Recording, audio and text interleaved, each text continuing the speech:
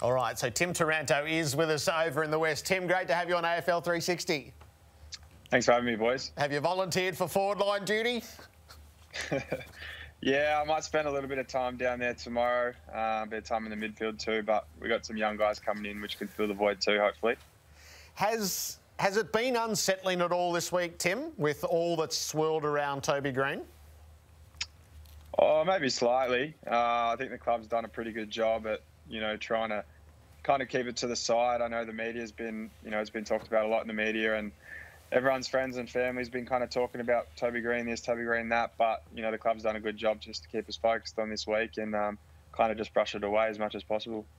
Tim, I want to delve a little bit deeper into your own role. Saw you firsthand. You kicked 4 goals against Richmond at Marvel Stadium. Is that something that you've worked on over the summer or worked on over years now to actually play forward? And you've said you're going to play forward. In your perfect world, what's the majority forward versus the time you spend in the midfield? Is it 50-50 like we see a lot of the good midfielders and forwards play, or is it a little bit more forward tomorrow night? I think through my juniors I played kind of that 60-40, 60% mid, 40% forward. Haven't done a lot of work on it at all, to be honest. I just kind of got thrown there the other week and played a few games there now, here and there, and I don't mind the challenge. I don't mind the change up in role either. So, yeah, probably that 60-40 is where I see myself at my best. And another player last week who probably didn't hit the scoreboard as much as they would have liked, but is a key part to your forward line is Jesse Hogan. What have you seen of his game? He's going to be his 100th game this week. He's obviously been a little bit maligned, played at a few different clubs now. You must be absolutely wrapped with the way he's clunking the ball up in the forward line. Yeah, he's just offered something different for us this year, and it's just so good to see Jesse hitting his straps at the right time, playing finals footy, and just being really good for us as a target inside 52.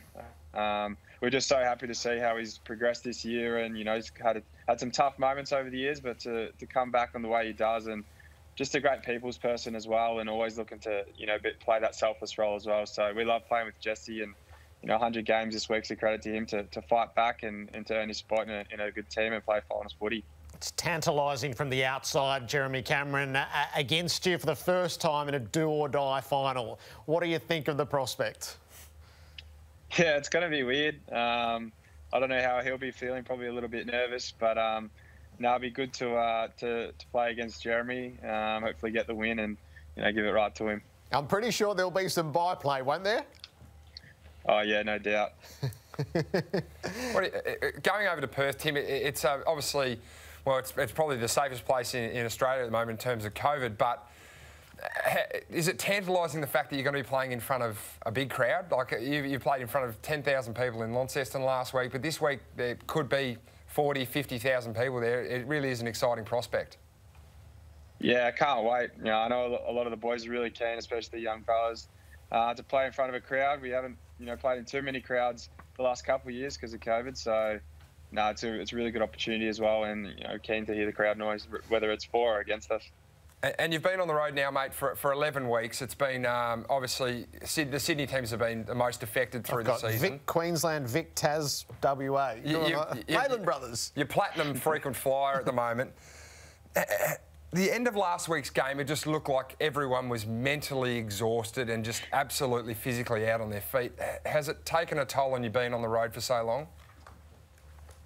Yeah, no doubt last week we probably didn't play how we wanted to in that second half, and the Swans are a really good running team and probably ran us off our legs, especially late. So that was disappointing to finish. We got the win, which is the main thing, but it's probably just more the style of play that fatigued us. I know the boys are still up and about, and everyone's actually pulled up pretty well. So maybe it does have an effect, but you wouldn't know it at the moment. The boys are just so excited to play. Young fellas are just going really well, and the energy is really good still. So I don't think it's going to affect us much. It's a big final. We'll be able to get up for it. Good on you, Tim. Good of you to join us, and the best of luck tomorrow night. Cheers, boys. Thanks for having me. Tim Taranto from the Giants. Big role to play, doesn't he? Big role, big shoes to fill too.